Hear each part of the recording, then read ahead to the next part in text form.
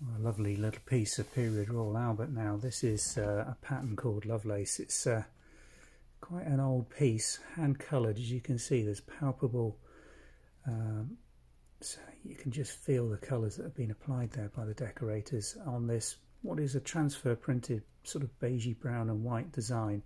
It's called Lovelace. Now just let me show you the period marks on there.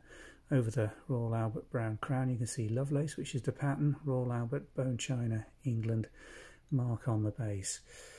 It's in fine condition, a Montrose shape with this sort of bulbous moulding design, very clean inside, pure white porcelain, and around the rims and base plates just got the remnants of the gilt antiqued around the rim, but two really nice clean lines around the base stand or pedestal base.